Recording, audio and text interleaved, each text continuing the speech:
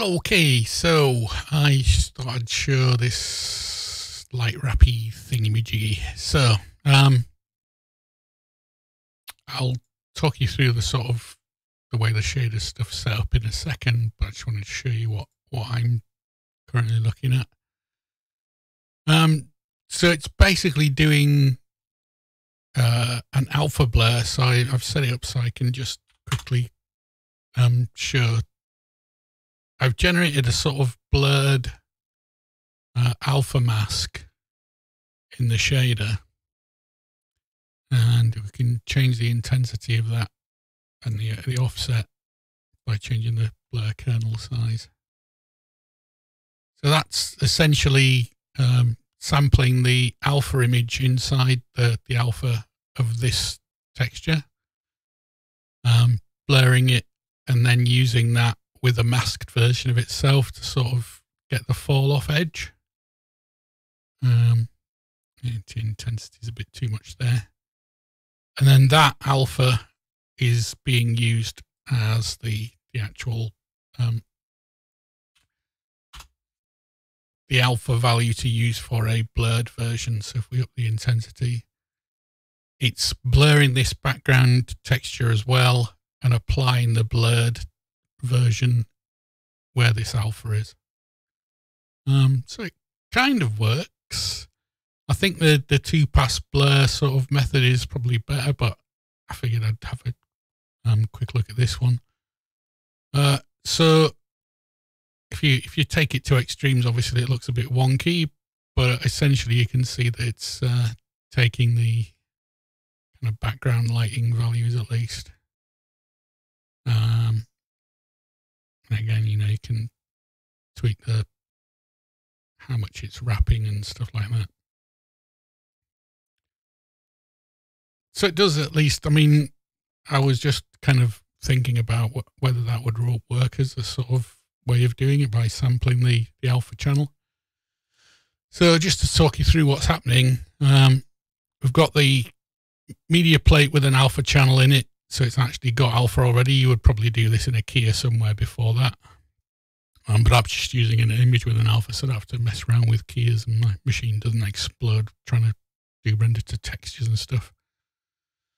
So what it's doing is it's doing what I call alpha accumulate, which is basically just a blur. And this is what Epic use all over the place for a lot of their shaders. And all it is, I'll just do the material instance. It's HLSL shader inside a custom node. It's being previewed right now. And what that's doing is it takes a blur kernel, takes the texture coordinates in, does a blur on the actual alpha of this image, and then I do a multiply with the alpha again so that I can essentially only blur. It only matters where I blur inside the alpha mask of this thing, so you don't get blurs outside of the character. And then I invert it with 1-. I then change the intensity of that wrap so you can just sort of make it a bit brighter if you're interested. I raise it through a power and exponential just to give it a bit of a boost. That's probably not useful. I then use an overnode, which is essentially doing the results of that image with that alpha mask over the top of a blurred background. And again, the blur is just a simple HLSL blur shader. HLSL code is being injected into the overall HLSL for this. So if you look at it, if you look here, this output is actually generating a whole bunch of a HLSL code for the material. And all these nodes do is inject raw HLSL so that the HLSL compiler can output it. So you can do some funky things like create globals and stuff in this if you want to. So yeah, let's just stop previewing that one. So I made this value, this blend alpha output lerp thing, just to see I could test the visible stuff of this in my material instance without having to recompile this shader every time.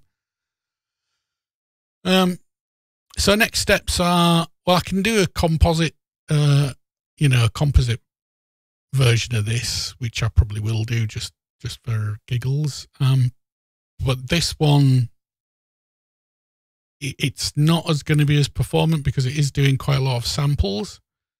So what I'll do is I'll do a multi-pass render to texture version of it that'll actually do the blurring as a 2-pass separable blur, and then composite that back together into a blueprint. So it'll probably end up being a blueprint with 2 plates, one, basically 2 planes, one slightly in front of the other, and then do a scene capture kind of thing from the first plate into the second and that kind of stuff. So there's still a bit of playing to have, so I'll hopefully get that done tomorrow while I'm sat at work.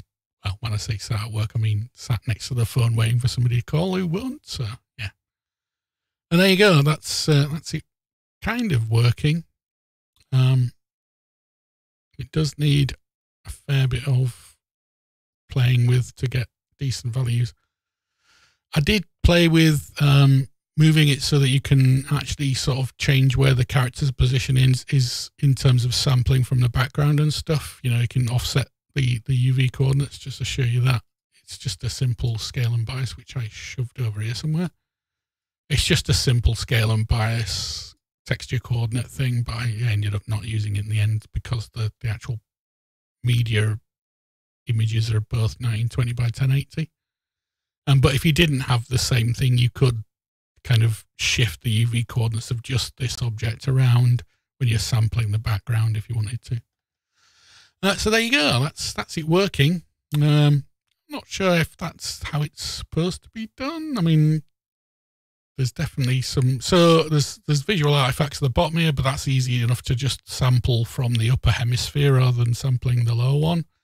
So that one's an easy fix. Technically, you could kind of fix it by only sampling left and right of the alpha, rather than because currently it does a sort of circular disk sample around each pixel.